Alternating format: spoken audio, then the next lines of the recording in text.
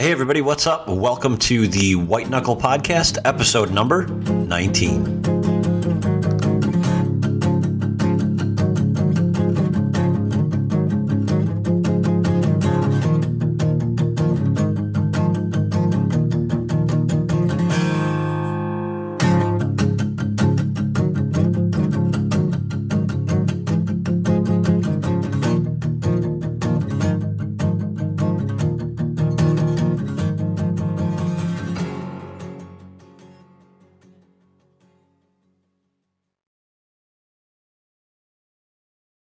Well, thanks again, everyone, for joining us for yet another episode of the White Knuckle Podcast. Today, I am joined with Mr. Don Higgins from Higgins Outdoors, Inc., which is essentially a whitetail land consulting company. Don can come out to your place and sort of take the temperature of the property and give you an idea if he can help you, first of all. And once he can ascertain whether or not he can help you, he can then give you his plan. Don also is part owner in a company called Real World Wildlife Seeds, and today I get to sit and talk with him about food plots, land management, planting trees, and just about anything related to taking care of your property and making it into the best possible property for hunting whitetails.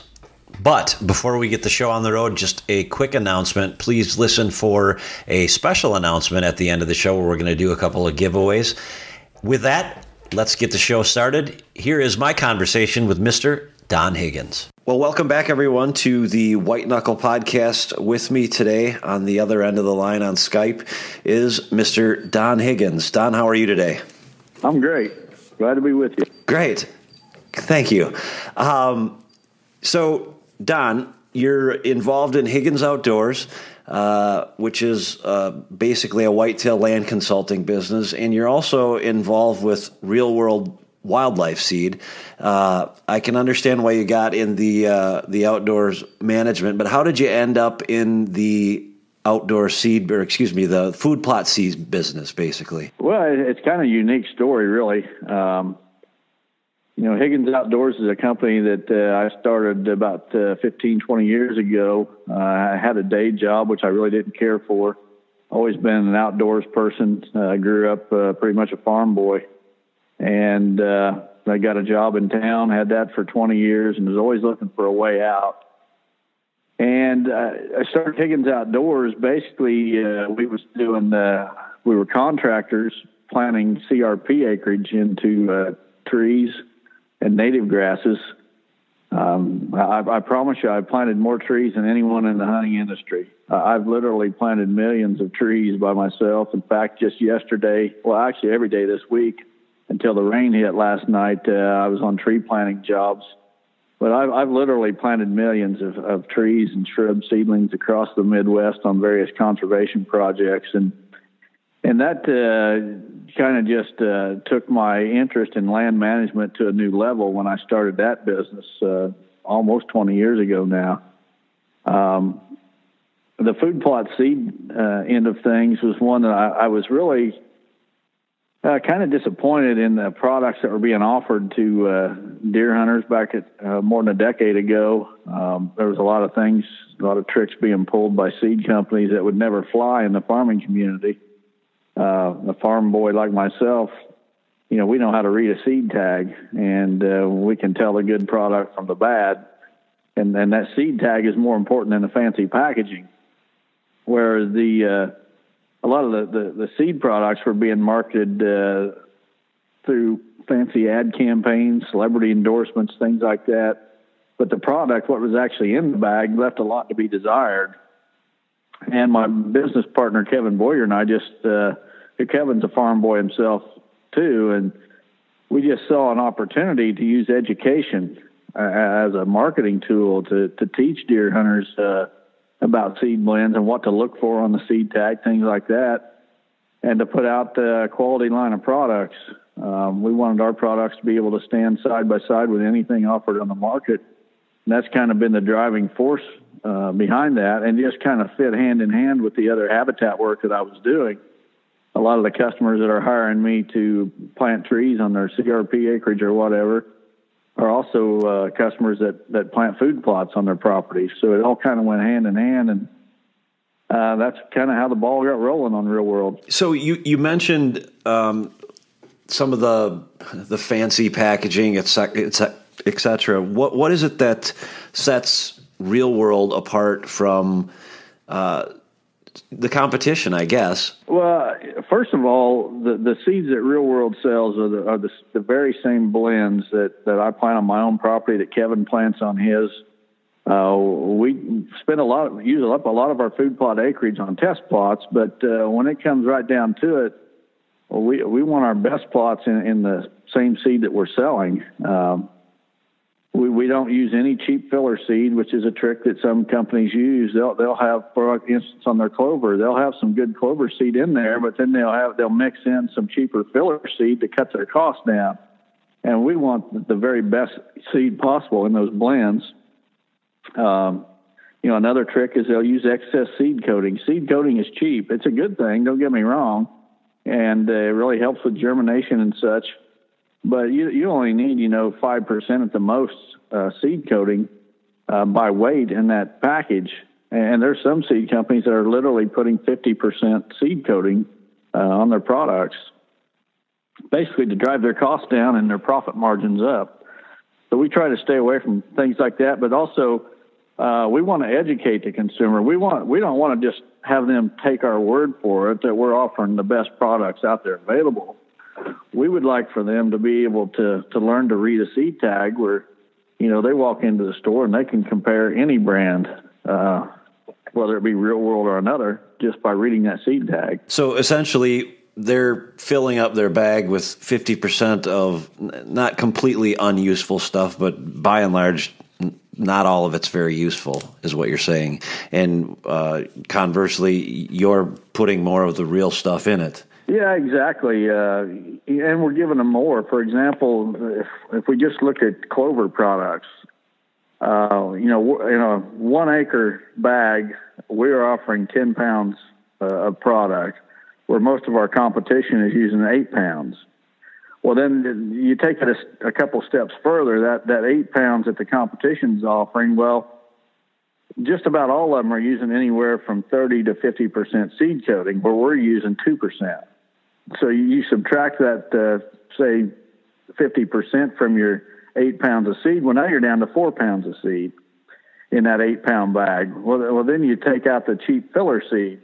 Say maybe half of their seed is good seed and half of it's a cheaper filler seed. A trick some companies use is they'll mix annual clovers with perennial clovers. So you plant that stuff, and next year where those annual clovers were you just have bare spots because they don't come back.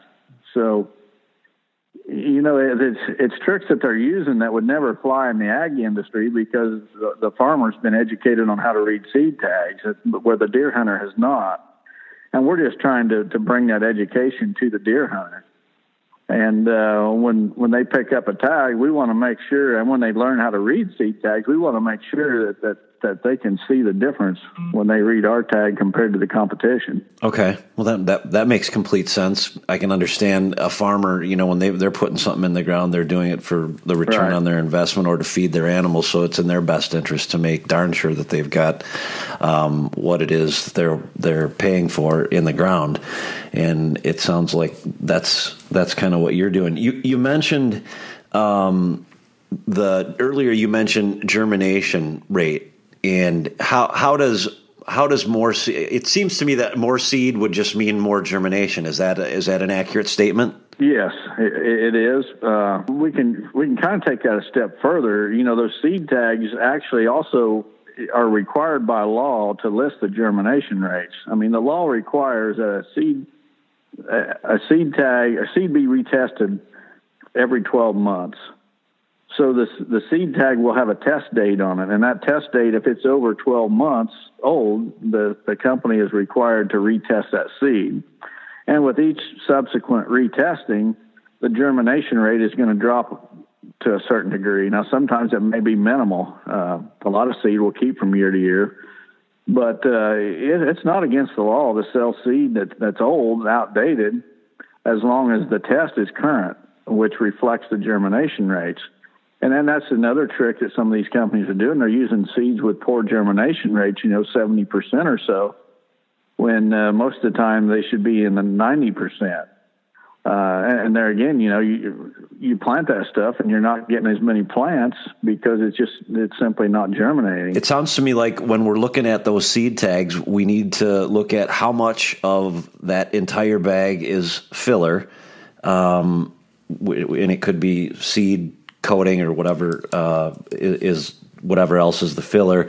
And then you also, it sounds to me like you want to look at for a test date. Now I've never heard of that before, so this is news to me, and I appreciate you taking the time to tell us about it. So a tag should have a test date on it. Right. Okay, and that test date reflects when the manufacturer of that seed last tested the seed for its quality. Right.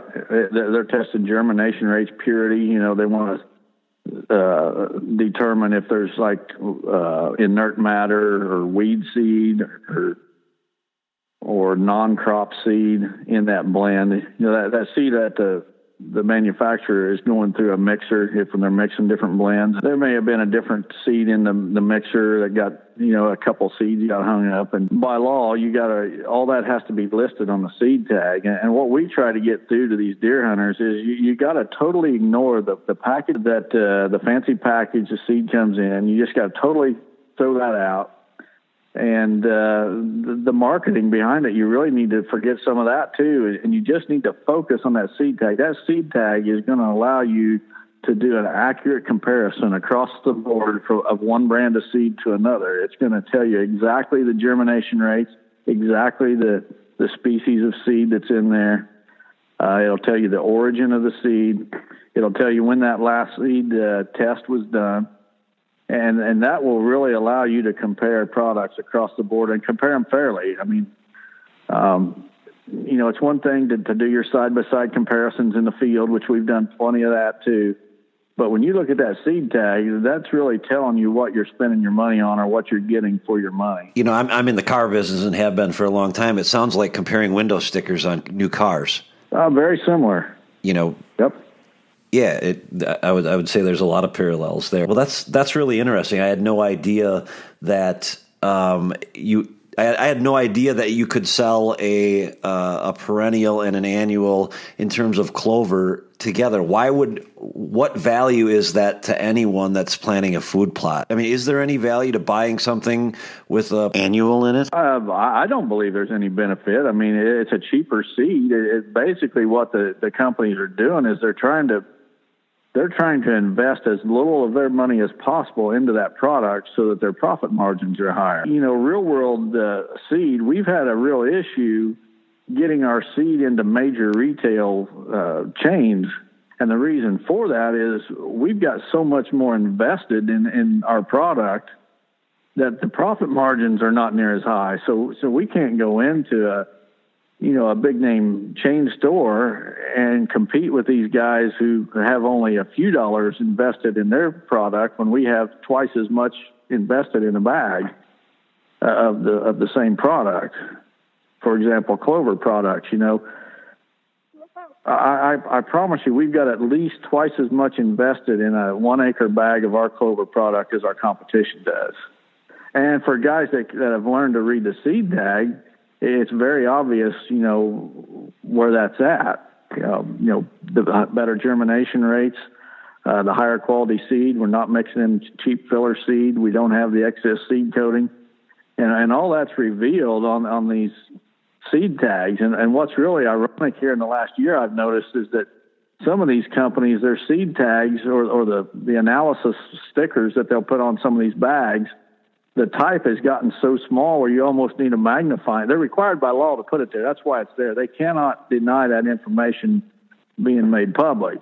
It's got to be on their product by law. So what they've done is now they've made it so small that you almost have to bring a magnifying glass to the store to see it. In essence, it sounds to me like you're being penalized because you're providing more. You're providing more. Yeah, you could look at it like we're being penalized. We just look at it as if our business is growing. I mean, we're more than doubling every year, and we're in our 9th year in business. It's become a full-time job for 4 people in the spring when we're shipping a lot of seed out. And our growth has been slower but steady. And once we get people on board, once we teach someone how to read a seed tag, a lot of times they're a customer for life. And not only are they a customer for life, they're a salesman for us. They're telling their friends, hey, this stuff that you're buying down here at the big box store, you need to read the label. Check out your label compared to this label. And we're just using education and to slowly build a business and to slowly build our customer base. And it's working fantastic. We still got a lot of room to grow, and we're still growing. But we would rather take that approach and be able to sleep at night knowing that we're doing the right thing than to make a quick buck and get our product in every big store. Because we've got a network of dealers that's growing by the day. There's not hardly a day goes by that we don't get a new request from someone wanting to be a dealer. Kevin Boyer's in charge of setting up our dealer network, and I'm telling you what, it's a full-time job for him just to handle dealers, and that's all he's doing. And it's about all he can handle. So we're growing, and we're happy with it. And we've just found that, you don't go to Walmart's of the world and buy a Matthews bow, and there's a reason for that. Matthews is the highest quality out there, and you go to a Matthews dealer, and you may pay a little more, but you're getting a lot more. And we've kind of taken that same approach with our seed. We're not going to have the cheapest seed out there, but we're going to have the best. We're going to do everything we can to have the very best seed products out there. Okay. So I think you made your point pretty well and educated us pretty well in terms of what it is to look for when you have decided what you want to plant. How is it that one should go about looking at what to plant? I guess that's what I always struggle with. I'm a hunter in a very ag-rich area, so there's soybeans everywhere. There's corn everywhere. And I don't think I'm that unlike a whole lot of other folks in the Midwest, that there's, generally speaking, if you're, in the Midwest, you're probably going to be in agricultural areas. What would you recommend in terms of planning when you're competing with those bigger food sources? Well, and that's a very good question. One I deal with all the time. As a consultant, I'm always traveling around the Midwest, meeting with various landowners and trying to help them set their property up to be the best it can be. And as I travel to these various properties, when I get close to a client's property, I'm really focused in on the other properties around that area and what is available to the deer. Sure, I'm not going to be able to see everything from the road as I drive in, but I can get a pretty good feel for an area just by observing as I drive in.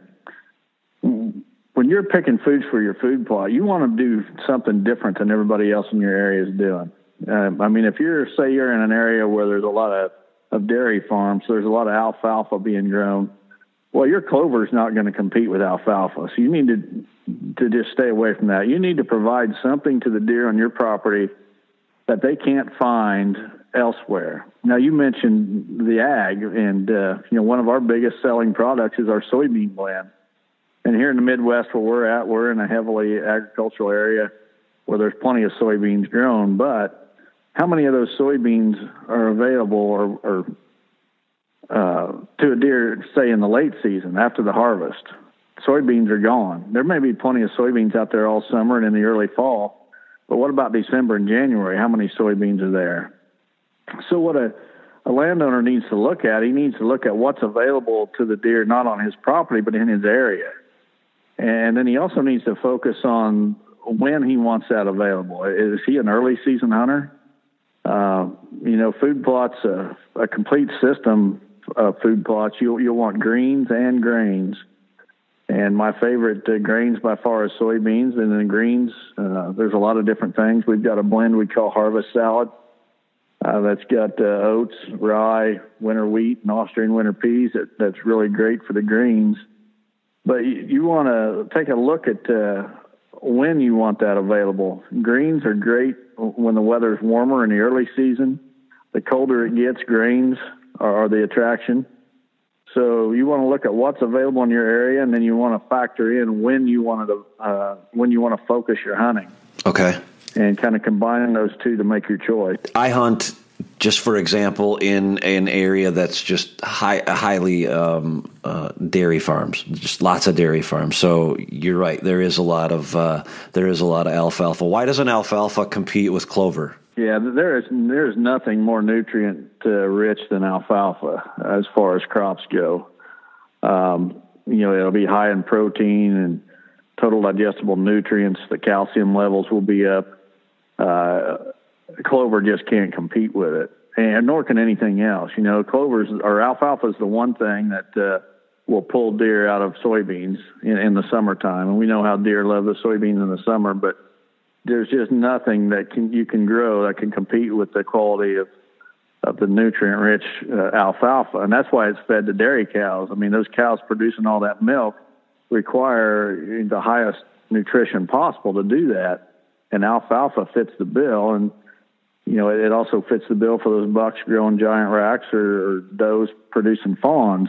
And so nothing you can grow will compete with alfalfa. But the thing about alfalfa is, once it gets a hard frost or two on it, it starts losing its palatability, and deer start looking for other food sources. And that's where you need to focus. If you're in an area with a lot of alfalfa, you need to focus a little bit later in the season when the deer are off of that alfalfa and are looking for the grains or something else. Is there one thing that you would recommend when you've got a guy or gal or whomever that's just got a small area, and again, they're going to compete with all those bigger fields? Is there any product that you would recommend? Again, let's assume that there's beans and corn. Now, albeit those beans and corn are going to be gone by the middle of November. The good Lord willing, they'll be gone. What is it if you had a half acre? What would Don Higgins plant in that half acre if you were in the Midwest? And you're competing with all those grain fields, etc. Well, that's a very easy question. We've just came up with a new blend. It's actually a combination of our two best-selling fall products over the years, which was our Harvest Salad and Plot Topper. And a lot of our customers have been combining those two products in the same plot for many years. We've done it ourselves, but we've started packaging them together this year, and we call it Deadly Dozen because there's 12 different plant species in that mix. Everything from the cereal grains I talked about earlier, the oats, the winter wheat, the rye, the Austrian winter peas, and then you got your the turnip, sugar beets, radish, and those products as well. And when you plant that Deadly Dozen combination, you've got something in that plot that's palatable from the time it starts to germinate clear through till the next spring. So it doesn't matter if you're hunting that plot on opening week in 1st of November or in the middle of the rut or the late season. There's something in that mix of 12 different plants that's going to be palatable and attractive to the deer at every point of the season. So if I only had one plot, that's exactly what I would plant. In that situation, do you ever have the concern, and I've heard this from different folks around, do you ever have the concern that if it hasn't been something that's been planted in their, in that geographical area before, in other words, they haven't eaten it before, like let's say the winter peas, is it something that's going to take a while for them to catch on to, or is it safe to expect that they're going to, if I go out and plant that this year, that they're going to be attracted to winter peas? Well, the mix I'm talking about, there's going to be something in that mix that gets the deer to eat it, so that they're going to find attractive. Okay. Of those 12 plant species, they're going to hammer something. And in the process, if there's something, and I know exactly what you're talking about, because when I first planted turnips on my property several years back, the first year those turnips were hardly touched. The second year, they nibbled on them a little bit more. By the third year, they were devouring them. It took them a little bit to develop a taste for the turnips. So, I get that comment all the time from customers. So I know exactly what they're talking about because I experienced it myself. But in that mix of 12 different plant species, there's going to be something that gets the deer to stick their head in there and start eating it. And say they're attracted to the winter wheat, for example. Well, at the same time they're eating that winter wheat, there's right next to them is a sprig of Austrian winter peas or whatever. Well, they're just going to naturally take a bite of that to see if they like it, just as they browse through the woods. So there's no concern over planting that and not having the deer eat it. Okay, yeah, that makes perfect sense. That's why there's a dozen plant species in there, I guess, right? Right. So in addition to, planting the different seeds, et cetera, there's more to it than that. What else should you be concerned about prior to even putting it in the ground? Assuming you've decided on, let's just say, for instance, the deadly dozen, what's important prior to putting that in the ground in terms of preparation? Well, preparation is everything. It goes way beyond picking your seed even. You need to, first of all, have a soil test done. I mean, there's not a farmer out there, and these guys are growing crops for a living. That their whole livelihood depends on it. And these guys are out there testing their soil, fertilizing their soil, amending their soil with lime or whatever's needed to get the pH right.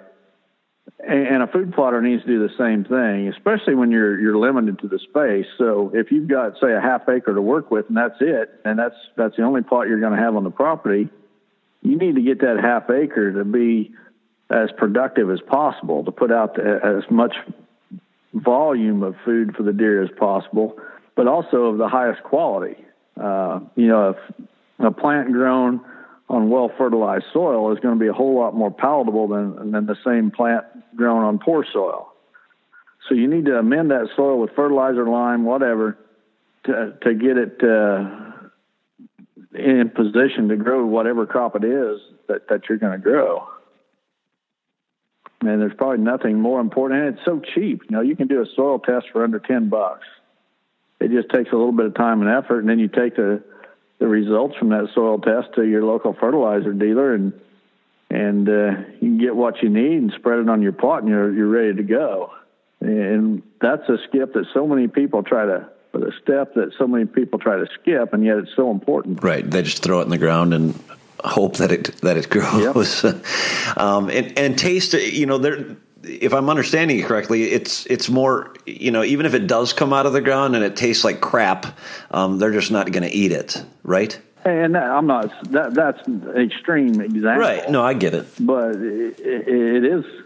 It is a real example. Yeah, no, it really can happen. It makes sense. I mean, some restaurants are better than others, and that's it's the same with food plots by the sound of the thing. I know Real World, offers a bunch of food plot seeds, but I also know that you offer different kinds of, I'm going to call them warm weather grasses. Maybe they're cold weather grasses. You're talking with a guy that doesn't know a lot about the grasses, but if memory serves me correctly, in looking at your website, just a buddy and I were doing that. We were taking a break from turkey hunting last week, and we were looking at the website, and he's got some fields that he's going to try and turn into bedding.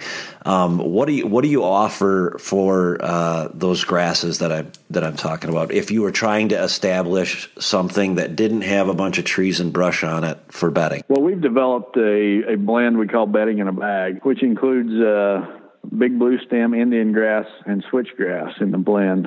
But the thing to keep in mind about those three species of grasses is there's several different varieties within each species. For example, switchgrass. There's cave and rock switchgrass, which everybody knows, and there's a dozen. There's probably more than a dozen. There's 15, 20, who knows how many different varieties. And the same way with the Indian grass and the big blue stem. And what we did at Real World is we just planted every variety that we could get our hands on side by side by side in test plots that were 50 foot by 20 foot. And we did this on multiple farms. And we allowed those grasses to stand through the winter, several different winters. And then we selected the variety of each species that stood the best. And some of those grasses, as soon as it gets the first little snow on them, they're going to lay flat to the ground. That's where they're going to lay all winter and have a hard time hiding a rabbit in it. And others are going to stand tall, and you can look the next spring, and they'll still be standing, providing plenty of cover for the deer. So I just want to caution people not to get hung up on the species. The species is important, but it's not near as important as the variety within the species. And that's where we made our selection to develop the bedding in a bag. And that's worked pretty well for you, it sounds like. Yeah, I think we're on about, that was one of the products we first started with.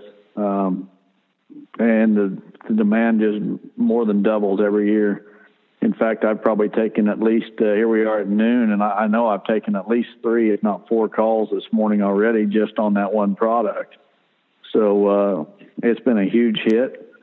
And, as people try it and they love it and they tell their buddies, well, then just adds to more sales. And if it wasn't good, I'm sure that wouldn't be the case. But, we're real happy with it. I've got about 35 acres of it on my farm. What I've found is that individual bucks, some of them will really love those grasses, and they'll bed in those grasses almost daily. Other bucks will prefer the wooded cover a little more, and that's where they stay. But if you want to make bedding cover in a hurry, I don't know of any better way than these warm season grass. That was going to be my next question. Is it realistic to think that I can go out on this 20 acres that my buddy and I talked about and plant that this spring and have the expectation that that's going to hold some deer? And it sounds to me like it is. Yeah, absolutely. And, the thing about those grasses is typically the thought is that it takes about 3 years to establish a good stand. But that's not necessarily always the case. The first time I ever planted these grasses was, I don't know, it was several years back. And I planted an 8-acre field on my farm in early May, used a no-till drill, and I drilled it into corn stalks. First experience I ever had with this stuff. But, I'd read that bucks like to bed in it and such, so I tried it. And this was back before we even started the experiment, with the side-by-side test with the different varieties. But anyway, I planted this in early May, and in October, I was my first hunt right in the corner of this 8-acre field of these native grasses. Very first hunt, I watched 8 bucks get out of that 8-acre field and stand up and walk out and feed into a food plot next to it. And then that told me just how valuable that was going to be developing my own property. And just kind of taking it from there and run with it. And at that point, I started realizing that some of those grasses stand better than others. And we started doing the experiment to get to find the best varieties to put in the bedding in a bag. But, one thing I'll caution you about, everybody wants to know, well, how much cover is going to be there the first year? And that's really hard to say. I've seen stands where it was barely knee-high the first year. And then I've seen others, like the plot I just mentioned, the first one I did, where it was 8 foot tall over my head, easily over my head the first fall. But the quality of the soil, the richer, more fertile soils, it's going to grow a little better and get taller. But what's really important that first year is the weather pattern. If you get a summer where you get steady rains and you don't have any long drought periods, then you can get a good stand. I've seen many stands over 6 foot tall the first year, not just the one I was referring to on my property, but I've actually planted native grasses. I kind of mentioned earlier, for a living as a conservation contractor. I've planted thousands of acres of these grasses across the Midwest, and I've seen a lot of stands that were over 6 feet tall the first year. So there's just way too many variables to say what you're going to get, but you actually can get bedding cover in 1 year. Real World's also gotten into the mineral business, correct? Yes. Tell us a little bit about that. I've been raising some captive deer. I've got a research herd. Have had them for over 20 years. I focused my research. It's not scientific. It was more me just trying to be the best deer hunter I possibly could and learn as much as I could about whitetails. That I acquired a few captive deer and have been studying them, and I focused my studies on nutrition and genetics. Like I mentioned, I've been a farm boy all my life. I've raised livestock, and I thought, well, shoot, it'll be simple for me to put a feed ration together and grow some giant bucks. And what I found right out of the gate was I needed to forget everything I knew about feeding cattle, because it does not translate over to feeding deer. The deer are a totally different species, and even though they're both ruminants, the nutritional requirements of each is totally different. And what I've learned is that how important minerals are to a deer, or any livestock really, but to a deer also to their diet, for them to produce to their maximum, whether it be fawn production or antler production. And through my experiments with my own captive deer over the 20 years, we put together a mineral product 2 years ago we called Maximizer. Again, if you can learn to read the analysis tags that are required by law, you can compare mineral products the very same way you do feed products. And we put together what we feel is the very best mineral on the market and call it Maximizer. How important do you feel the, feeding, supplementing, whatever you want to call it, of mineral is to a herd?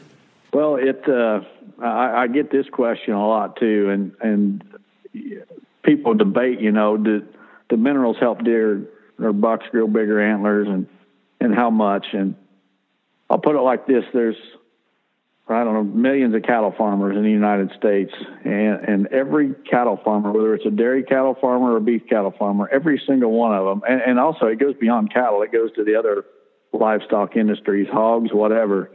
Every one of them is feeding mineral product to their animals because there's been so much university and scientific studies done to prove the benefit of these minerals. And the benefits there's a long list of the benefits. Improved health, improved growth rates, improved conception rates, and it just goes on and on and on. The benefits have been proven to livestock. Now, when you think about it, this livestock that's getting this mineral is on these scientifically formulated diets, and they're in well-managed pastures that have been fertilized for maximum production and everything, and yet there is still the benefit of these minerals. So it's got to translate over to the whitetail. The whitetail do not have the benefits of scientifically formulated rations and the fertilized pastures and things that the cattle industry do. So they've got to benefit to some degree. Now, what degree, that's hard to say. You get these guys that'll say, well, there's never been a scientific study proven that minerals improve antler growth. Well, I can turn that back around. I can say there's never been a scientific study that proves that minerals don't help antler growth. And it's impossible to say because you take a pen of captive deer, for example, and you feed them mineral and their antlers get a certain size. Well, how do you know what those antlers would have been without the mineral or vice versa? So it's just a hard thing to prove the benefit, but there is a benefit, absolutely no doubt about it. The bottom line is it's helping. Yeah, absolutely. You also do a little bit of land management, and earlier you alluded to the fact that you'd been out planting trees. If I can just pick your brain as long as I've got you on the phone here. With respect to planting trees, and I've planted thousands. I don't know that I've planted 1 million, but I've planted thousands and thousands. And if I said that 10% of them were growing, I might be overstating the truth. But what's the secret to getting those trees to grow? Any of us that have owned land, and obviously we want to be good stewards of the land and plant the right trees and do it the right way. What's the secret to getting those things to grow, other than making a special deal with Mother Nature, because she certainly is going to control a lot of it? But what gives them the best chance out of the gate? Well, a couple of things, really. One, you need to start with a tree species that's going to do well in your area. You can't just, the deer industry is kind of, I almost compare it to the fishing industry. The more fishermen are caught with lures than fish ever were. You got to catch the fisherman before you ever catch the fish. And, a deer hunter will spend, untold gobs of money chasing his sport if he thinks it gives him a chance to kill a bigger buck. And the tree industry's caught on to that, and there's been some tree species that were marketed as the next greatest thing for deer hunters and such.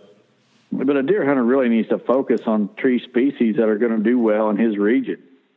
Trying to plant persimmon trees in northern Michigan, for example, is probably not a good idea. Most of them are not going to survive. So you need to start with a tree species that's going to do good in your area, and forget the hype and all this glorified stuff you may read about on the internet or magazines. Deer got by for thousands of years before man came along and started feeding them. So Mother Nature has a way of taking care of them. So take a look at the native species that are doing well in your area. Pick a tree species that's going to fit with your region.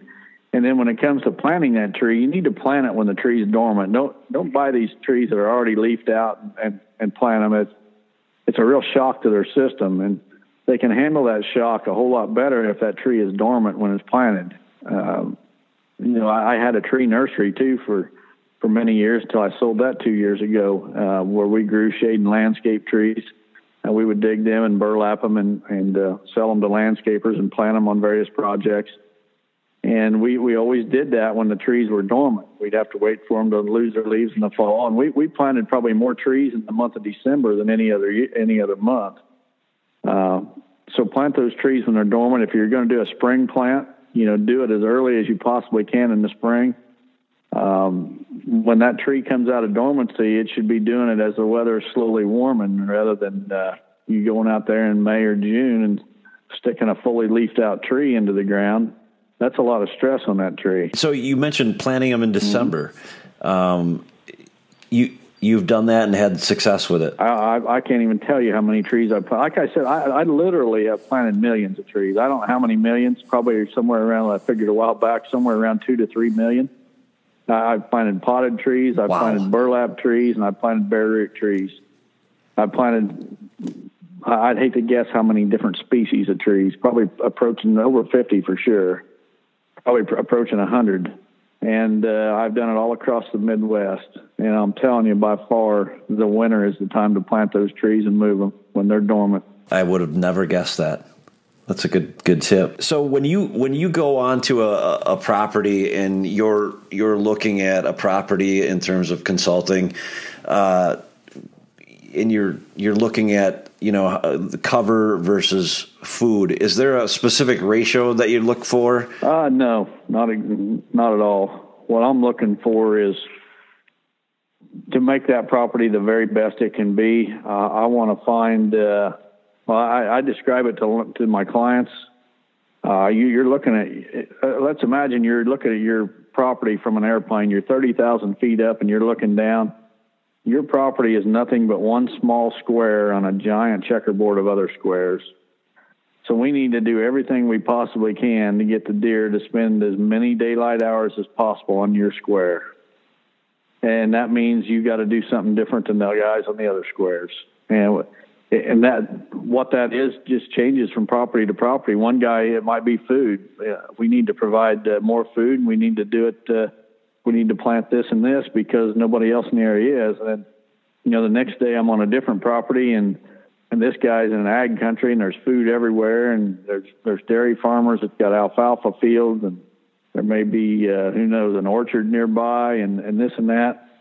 In his area, he needs cover. He needs to get those deer bedding on his property. So, it's not there's some folks that have a cookie cutter approach that, here's what we do. We go on the property and we set up this little merry-go-round where the buck hits this food plot and he skips through this buck bedding area and he goes over and looks where these does bed and he hits this food plot. It's just not that simple. Each property is unique, and every plan that I put together for each property is unique.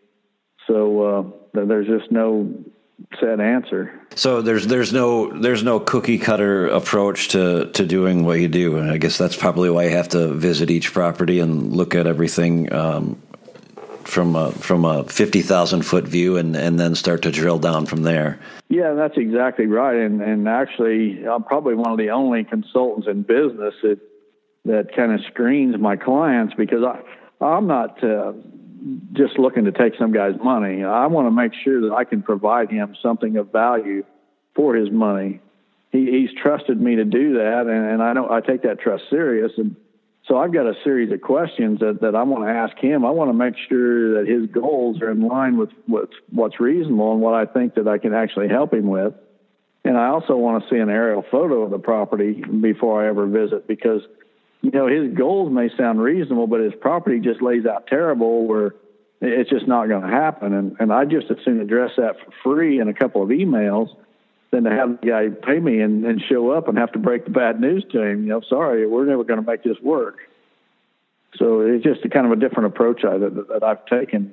with my consulting. Well, that sounds like a good approach. I just want to circle back for a minute to the mineral and ask about your EHD technology. Where are you guys at with the EHD and the mineral? We've actually just kind of brought it to market in the last year, but it's been in the testing phase for some time. There is science behind all this. This is just not a couple of guys, and I didn't come up with this. It was the nutritionist that did it, but it's not just a couple of guys that dreamed up this idea. And there is solid science behind it, and Aaron can go into that. And I'm talking science or independent third-party research from universities. There was just a study done at the University of Minnesota with our product. This year, we're working on one at the University of Florida and another one at the Kansas State University. So we're not just looking to sell snake oil. We're pushing the science behind this. It's all scientifically proven. Well, there you have it. My conversation with Mr. Don Higgins from Real World Wildlife Seeds and Higgins Outdoor Whitetail Consulting. It was a really fun conversation, and we touched on a whole bunch of different areas with respect to food plots and warm season grasses, bedding areas, all that kind of cool stuff. So we'll have Don back on the show again, and we'll probably also have the fellow that did his EHD technology for him, and we'll pick his brain a little bit about the EHD technology. In the show notes, you'll be able to find all the web addresses for either Real World Wildlife Seeds or Higgins Outdoor Whitetail Consulting, and also a link to Don's bio. Well, there you have it, my conversation with Mr. Don Higgins. Thanks a lot, Don, for doing the show. I had a ton of fun doing it and look forward to doing another one. With that, I think we'll wrap up the show for the week. As I said at the start of the show, we had an announcement to make. So we haven't done one of these ever, so I'm going to try and make it as uncomplicated as possible. Here's what I need you to do. I need you to go to www.whiteknuckleproductions.com. Once there, go to the main page, scroll to the bottom. On the right bottom hand side, you will see newsletter. Go ahead and sign up for our newsletter. Signing up for our newsletter is all you've got to do to be entered for the drawing. We will leave that open for 2 weeks. 2 weeks from the date that this is released, I will draw 6 total names, 5 of which will get a new white knuckle hat, 1 of which will get the new product from Real World Wildlife Seed called the Deadly Dozen. That's it. Pretty simple. Nothing else to ask. While you're on our page, if you feel so inclined, go ahead and check out our new gear section, and also check out our film school. If you haven't taken a look at our film school, on the 17th of June down at Todd Groff's place in Illinois, we're going to be hosting a one-day film school. Without a doubt, White Knuckle is looking to expand their team this year, and that is your ticket to an opportunity to compete for a spot on our team. If you have any questions, just go ahead and email me and use the email that's on our website. Well, that just about wraps up our show. Before we let you go, though, we'd just like to thank the folks that support us, and those folks are Ozonics, undetectable, undeniable. Lone Wolf, your silent partner. Spartan Camera, you don't have to be there. Coons Engineering, Wicked Tree Gear. Vortex Optics, the force in optics. Land Pros, and Stick and Pick. Well, that about wraps things up for today's show. We'd like to thank again everyone for listening. For iPod, iPad, or iWhatever listeners, grab your phone or device and go to the iTunes store and search for the White Knuckle Podcast if you haven't already. That'll help you download the free podcast app that's produced by Apple. Subscribe to the show from that app. Every time that I produce a new episode, you'll get it downloaded right to your device. For Android listeners, do the same thing, except download the Stitcher app for free. Then search for the White Knuckle Podcast, and every time we produce a show, it'll show up there. For those of you who don't have a mobile device, you can always watch for us on any of our social media channels. We will always be posting it there. With that, we sincerely hope you enjoyed the show. Don't forget to give us a review on iTunes or Stitcher. That's the way that we get better at what it is that we do. That's about all we've got. Have a great rest of your week.